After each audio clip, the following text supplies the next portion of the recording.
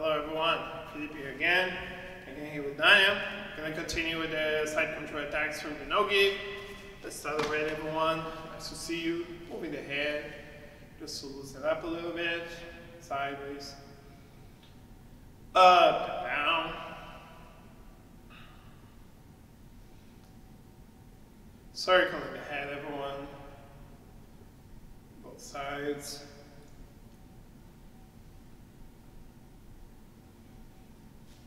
On.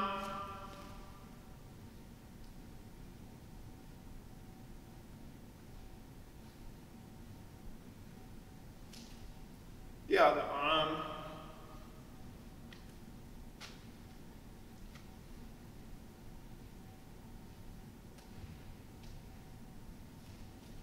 Hips.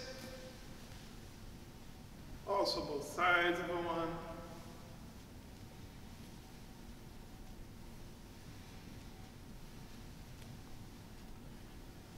Okay, people lay down and reach, sometimes inside.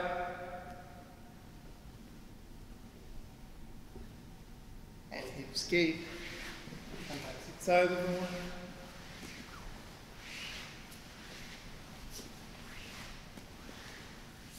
Going to the turtle and doing our long step that we've been doing since the beginning of the side control positions. If any of this is news for you, just check the previous videos. We have the details, sometimes inside as well. Switching base, everyone, elbows and knees coming up, leg through, weight on the elbow. I'm gonna go back, again, same thing, opening my elbow and my knee, pushing my leg through, keeping the weight on the elbow that is on the floor, 10 times inside as well. One side, the other side, okay? And rolling back and forth over the shoulder. Watch your head, everyone, so you don't hurt your neck. Always rolling over the shoulder, either landing on the knee or landing on the hip. 5 times inside, back and forth. And we're gonna go with the partner drills. Let's go, everyone. Okay, people, so just repeating the exercise that we've been doing with the transitions. Daniel's gonna start here in the side control. She wants to get the control of the underhook, so you cannot use the underhook. So she's gonna extend the leg, dropping the hip. First, she brings the elbow here under my armpit. She's gonna switch towards my hip. If my knees are pointing up, she's simply pulling my knees down, hopping towards the mount.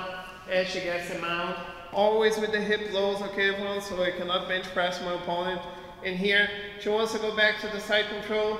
So if she wanna move her hip towards my right side, she's gonna get the control first off the elbow under my left armpit, and now she's got a long step, keeping her weight on top of me, switching the base, getting to the cross face, and she's back here. Okay, so just going back and forth, as we've explained before. She gets the underhook, she switches, pulls my knee to her, up to the mount, hips heavy, elbow under the other armpit, doing her back step to the other side, establishing the cross face, and we're just gonna move back and forth. What we can do to change a little bit, keep going, Daniel, is as she gets to this point, if I choose to cross my leg to block her from pulling my legs down, she's gonna simply grab her foot, pull towards her chest, over my belly, and here she is going to get the mount the same way, switching to the other side just like before, and she's gonna have the control. Okay, so doing this people for 3 minutes, okay? One be on top, the other one on the bottom. Pay attention to get the transition tight rather than fast, okay? Since we have the side control, there's no need to be fast. Just make sure that you have a good pressure so your opponent cannot move. Moving forward, everyone.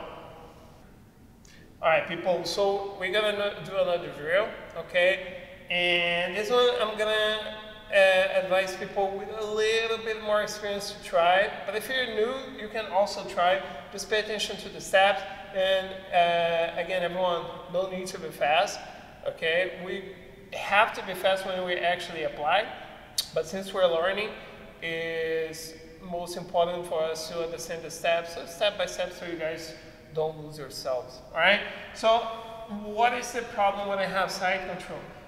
We've been talking a lot about this underhook thing, because if I'm here controlling Daniel, and Daniel manages to get the underhook here on my right armpit in this case, if I just try to hold Daniel, she's gonna keep using the underhook, getting the space, and she can end up on my back. Okay, so this is a very dangerous scenario that we can have. Okay, so what are we going to do is when Daniel tries to get the underhook, I'm just gonna switch sides around her head so she doesn't put me back in the guard, so I can retain my position. So how is this gonna work? I'm gonna be here, Daniel's gonna start getting the underhook and turning towards me. When this happens, everyone, I'm going to step here with the leg that is close to the head. I'm gonna step here behind her head, okay? And now what I'm going to do, this knee that is up, I'm gonna drop on the floor together with this elbow. So I'm gonna drop this knee behind her back and this elbow in front of her belly, and I'm gonna switch my stance, okay? I'm gonna keep my weight on my elbow and my knee, and just like we did before, I'm gonna long step. What is important for us here, everyone? When I'm doing the long step, just like we've been talking about this a lot, the hips up, okay? If I sit, I allow Daniel to turn to me, and I'm gonna lose my position, all right? So as long as I keep my hip up, I'm using my foot to drag my weight on her, and from here, try to turn to me, Daniel. Okay, Daniel's trapped, so from here, I'm just gonna go back to the side control and retain my position. For the sake of the exercise, I'm gonna let Daniel turn to me again, and she's gonna get the underhook, okay? So here, same thing, everyone. I'm going to step behind her head, and here, elbow and knee drop together, and I wanna place my elbow here in front of her belly, okay? My knee is behind her back, and my elbow is in front of her belly, so Daniel cannot move her hip, all right? From here, I'm gonna keep my weight on her. I'm gonna long step so I don't lose my pressure. I'm gonna go back to the side control, and I have Daniel in this bad spot right here. Okay, like I said, for the sake of the exercise, Daniel turns to me, she gets the underhook, step behind the head, elbow and knee drop on the floor, I long step, and I'm back into the side control. So basically 3 steps. She gets the underhook, I'm gonna go 1, 2, and 3. Okay, and I'm back. Like I said, we don't have to do that fast. As you guys get more comfortable with this, then we can start doing things, connecting the steps a little faster to one side and to the other side. Okay. Again, pay attention, everyone, to do this transition in a tight way so your opponent cannot move. And the idea of this is to prevent our opponents from escaping. Okay.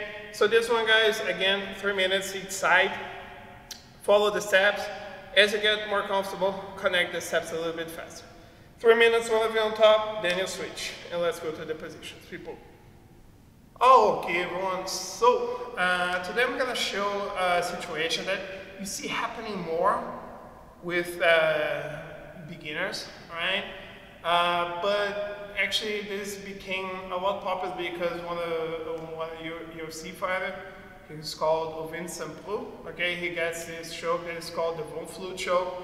And this is a situation where sometimes when I have a side control position, my opponent is trying to get a guillotine on the other side, okay? So this is happening right here. The problem with this is normally Dani is not gonna be able to get the guillotine, okay? Because she doesn't have the proper angle. But at the same time, this is also annoying because it is difficult for me to have a proper cross-face position because she's pushing my head down towards the hip and I'm going to be in an uncomfortable spot. The other problem is that sometimes Dani is going to keep this grip, and if I'm not careful enough, she's going to be able to hip escape, and if she hip escapes, now she starts to get a good angle to get the submission, so I don't want to let that happen. But what is the idea? If I end up in this spot where I'm on side control and Dani has the guillotine, I can use this situation that she is trying to get on me, to get a choke on her. So how is this gonna play? This hand that I have under the neck, I'm gonna push forward and I'm gonna control her armpit, okay? I'm gonna go all the way and I'm gonna control the armpit and I'm gonna start pulling her armpit towards my shoulder.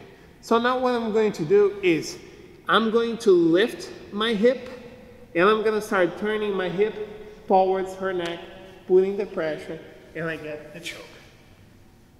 This is a very strong choke, okay? So guys, you guys can check this guy on YouTube. Probably you can see this choke is called Flue. Okay, this guy put, I believe, 3 people to sleep in the UFC. So it is a very effective choke.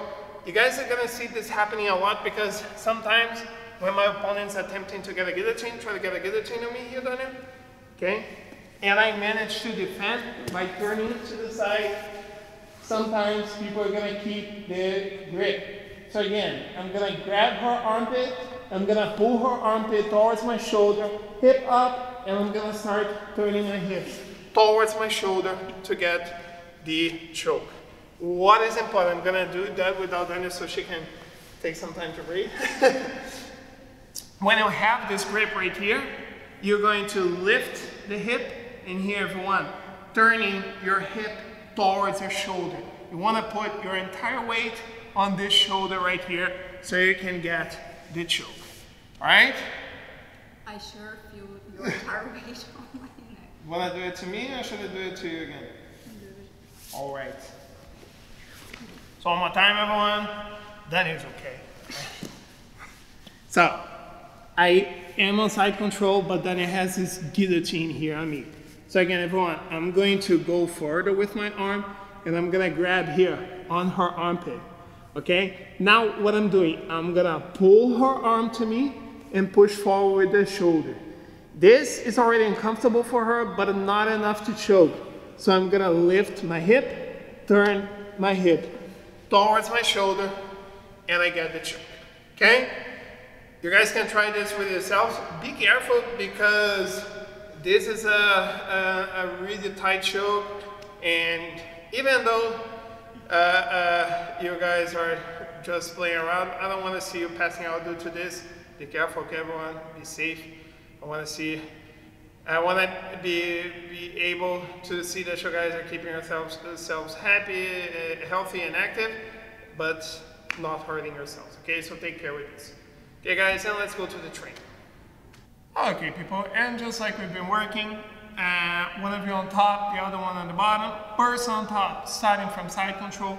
But from here, everyone, you're free to start to work in any positions you like, provided that you keep the control. All right, so I'm gonna be here with Danya. I'm gonna be attacking her, trying to get a submission.